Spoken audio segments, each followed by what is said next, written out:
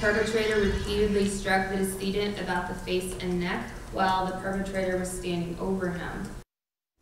New testimony today against a man charged with killing his lover's husband. Jacob Fisher is on trial in the death of Ammar al-Yassari earlier this year in Holt. Carla Byron was in court today and tells us what witnesses say happened before, during, and after the murder. The Myers, a married couple, lived across the street from the al-Yassaris.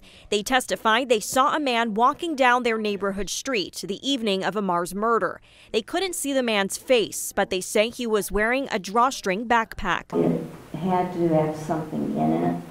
I couldn't see, or we couldn't see, any outline of anything in it. David Meyer says he saw this same person walking into the al-Yassari home without a problem. At that point, that individual, the door was open to the house. He was taking a long stride into the house and like taking his right hand and slamming the door behind him.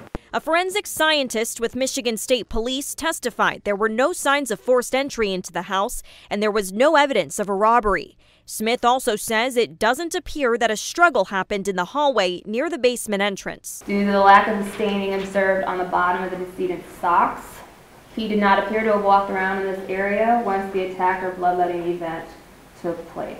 A bottle of bleach with bloodstains was found near Ammar's body. My belief that the perpetrator pulled the hood of the decedent's sweatshirt up over his face and attempted to alter the evidence and the patterns at the scene by pouring liquid bleach over the walls, the decedent, and the blood pools observed on the floor. And that was Carla Byron reporting for us there.